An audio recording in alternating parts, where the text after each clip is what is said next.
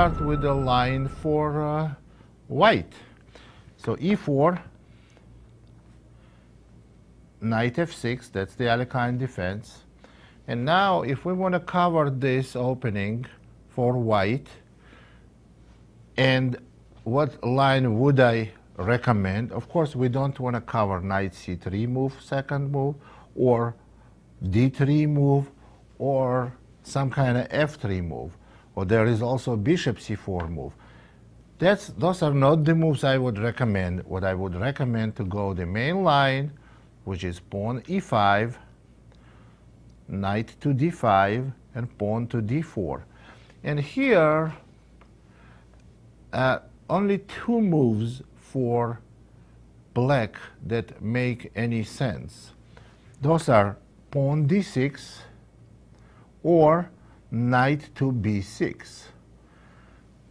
Now, the line I recommend you to play, for the line I recommend to play for white here, this move order does not make any difference, because the reason sometimes they don't play d6, they prefer to play knight b6 first, it's to eliminate some variation like bishop c4 or some gambit lines.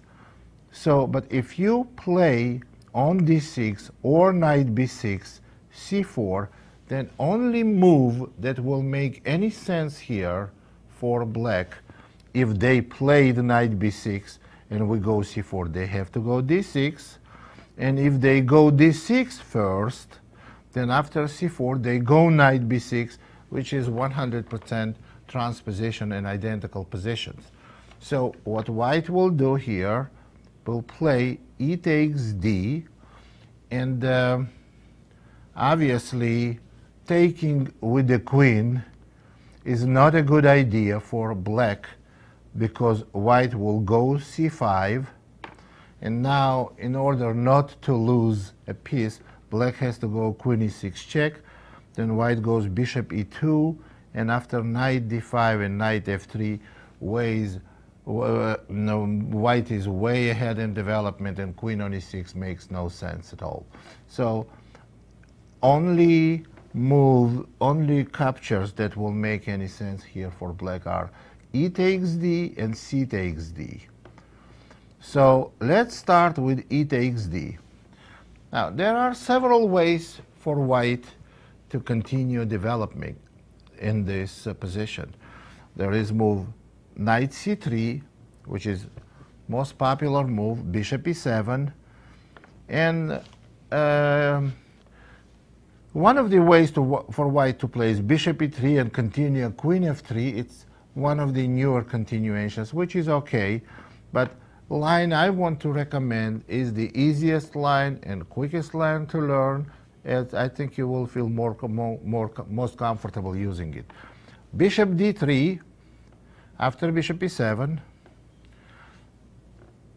black castles, white plays knight e2, and suppose black plays knight c6. Now, here we have to concentrate on a couple of things. We have to keep an eye on our c4 pawn. Now, c4 pawn is very important to know that c4 pawn may be a target. For example, if white plays castle here, which we can do, now black may play knight b4. And black is attacking d3 bishop, so black wants to play knight takes d3, which will make their life a lot easier. But knight takes d3 they don't play, because white plays bishop b1. Now, after white plays bishop to b1, black cannot play knight takes c4, because then white wins after a3 move, attacking the b4 knight, and when b4 knight moves either c6 to a6 square, after queen to d3, you see the double attack, attacking knight on c4 and pawn on h7, white simply wins a minor piece in the game. So this is very important to know. In some cases, this knight b4 may be a threat. For example, bishop f6, black may play bishop f6, and now black may be attacking our d4 pawn. Now black is so-called threatening. Maybe they are not threatening, but they're intending to play knight takes d4. And now bishop e3 move is a serious mistake, because on bishop e3, black can play knight b4. And after bishop b1, they will play knight takes c4. And now a3 move is not nearly as effective. After knight takes e3 and pawn takes e3, knight simply moves back to c6, and black has an extra pawn for no visible compensation. So that means we still have to keep an eye on our c4 pawn, and meanwhile d4 pawn is hanging. So what we have to play here, the reasonably good move, is simply pawn to b3, and if black tries to play knight takes d4, knight takes d4, and bishop takes d4, white has an advantage after bishop takes h7, king takes h7, and queen takes to d4. This is a better position for white, and quick overview of this position. White's king is safer. White has a better minor piece. Bishop on c1, after it will be developed on b2, is very powerful, and white has more space. Obviously, we cannot go in detailed analysis over this position, but this position, in this position, white has clear advantage. So now going back here, now there are a couple of other subtleties in this position. For instance, instead of playing bishop f6 in this position, black may go bishop g4. Now white goes f3, and now black may go bishop h5. Now how do we play this? We go again b3. Now we are ready for knight b4, bishop b1, because pawn on c4 is not going to be hanging. And what white's plan is, eventually they're going to go d5, and after knight e5, bishop will go to c2, and white has comfortable space advantage and a better game. Now let's look at some tricky ways for black to prevent white from stabilizing their position and getting a space advantage. There are some tricky ways for black to play. e4, knight f6, let's quickly get to the position. d4, knight d5, knight d5, d4, d6, c4, knight b6, ed, ed. Knight c3, bishop e7, bishop d3, and here they can play knight c6 first. Now we will go knight e2, and here also knight b4 does not do much, does not do anything, because after bishop b1, black cannot play knight takes c4 because of queen to a4 check, winning a piece. But the tricky move order for black here is to play bishop to g4. Now this bishop is pinning the knight on e2, and obviously white cannot castle now because knight takes d4. So what white should do here, they should play f3. And now black may play bishop h4 check. And you see that white is in check. We don't want to go g3 because bishop takes f3, and white is in trouble because rook is hanging, and after rook f1 or even castle, black simply plays bishop takes e2, queen takes e2, and bishop e7, where white does not have any compensation for missing pawn. So the correct way to play after bishop h4 check, this should not be discouraging for you to play king f1. That's a good move. Now, after bishop goes to h5, let's see what happened to this position. We have king on f1. That's true. Well, we'd rather have a king castled. But what does black have? Black has bishop on h4, which is mildly put, it's kind of stupid piece. And bishop on h5 doesn't do much either. So this bishop on h4 has to come back eventually. And how far is white from castling? They are not going to literally castle, but they can castle by hand, eventually by playing g3 and king g2. So meanwhile, let's try to complete development for black. If they castle, what can we do here? We can go b3, and eventually white is going to go bishop e3, queen d2, and g3 and king f2 or king g2. White is still gonna have the same advantage in space, and black is gonna have some dysfunctional pieces. Like both bishops are dysfunctional, and those knights, especially one on b6, is really needs a lot of improvement here. So this position is also okay for white. Now this is if black recaptures ed.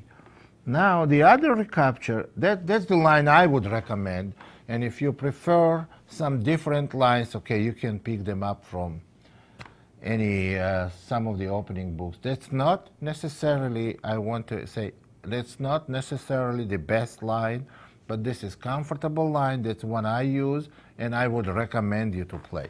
Now, the other continuation is after e5, d5, d4, d6, c4, knight, b6, e takes d, c takes d. Now here, this position is very well known, and its age is old. So white should go knight c3. This is the main move here. g6, that's how black should play. Now bishop e3. That's not the only way to play. That's not maybe even the main variation here. But that's the one I would choose every time I play against Alekhine defense. And I had good results, and I have great confidence in it. If I want to recommend to play any line, that's the one it will be. So bishop g7, rook to c1, castle, and pawn to b3. Now this is a typical position for CD recapture. Now there are two main moves. One is e5 for black, and the other one is knight c6. I'm quite confident that white has advantage in both continuations. Well, let's start with the knight c6. We should play d5, knight to e5, and now let's analyze this position. White is slightly behind in development, but as you can see, position is not open.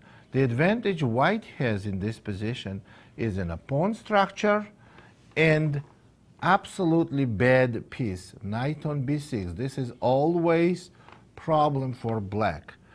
Now, what black did when you make first three moves with the same piece, like knight f6, knight d5, and knight b6, either first three moves or first 3 out of 4 with the same piece, and piece ends up on b6. This is not the way is recommended to play game of chess. But when knight ends up on b6 and it's totally smothered with white's pawn structure and totally restricted, this position cannot be good for black. So I would simply recommend bishop e2, and no matter what black does here, knight f3 next move. People have played against me f5 and after knight f3, f4, but you simply go bishop d4 and you castle later and you put your rook on e1, and there is, no matter what black does, you gonna make this happen. You're gonna castle, you're gonna put your rook on e1. Eventually, black's pieces gonna experience serious problem and advantage in controlling e file for white, and backward e7 pawn is gonna take their toll. So this position is simply, if black plays knight c6, is simply not good. After d5, knight e5, and bishop e2, followed by knight f3. Actually, there was a game played by Anatoly Karpov, and after f5 that was played, I like knight f3 move. And Anatoly Karpov, actually I covered this game in my previous Roman Slav series. Karpov has played f4, and after knight g4 played bishop takes g4, f takes g, and knight e2, which is also very good for white. And then again, if I had to give my personal recommendation, I would prefer bishop e2. But I'm sure you're going to take Karpov's recommendation, so I still have to say what I think is best. So bishop e2. So move was played by black in this. Another move that can be played by black in this position is e5.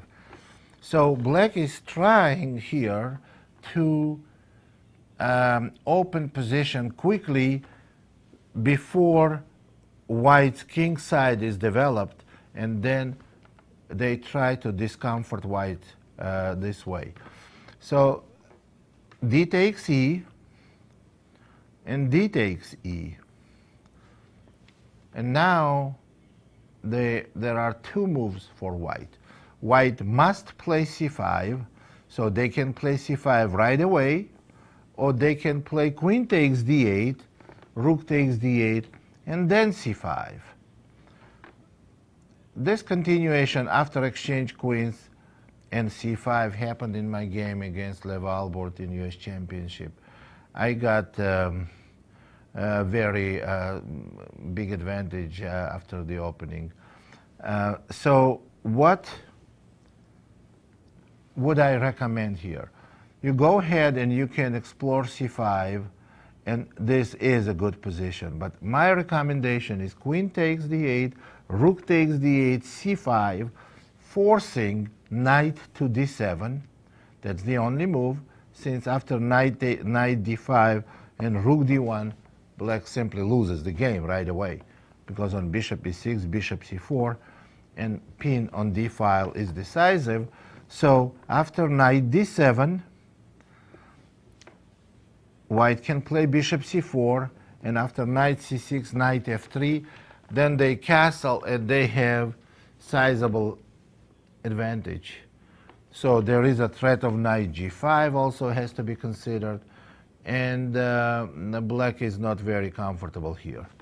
So on knight a5, possible bishop d5, and white has an advantage in every variation here. This is what I would recommend to play with white against Alekhine defense. This is Grandmaster Damian Lemos here for OnlineChessLessons.net. First of all, I hope you enjoyed this video. If you would like to receive more free chess videos from us, you can just click the subscribe button below. I would also highly recommend signing up for my free mail course, the 10 Grandmaster Secrets to Dominate Chess. During this exclusive course from OnlineChessLessons.net, I'll share with you my own Grandmaster shortcuts to effective attacking, defending and growth hacks to improving your chess without complicated books or memorization. So sign up by clicking the sidebar on the right, and I know you won't be disappointed. Once more, this is Damien for onlinechesslessons.net, and I'll see you in my videos. Thank you.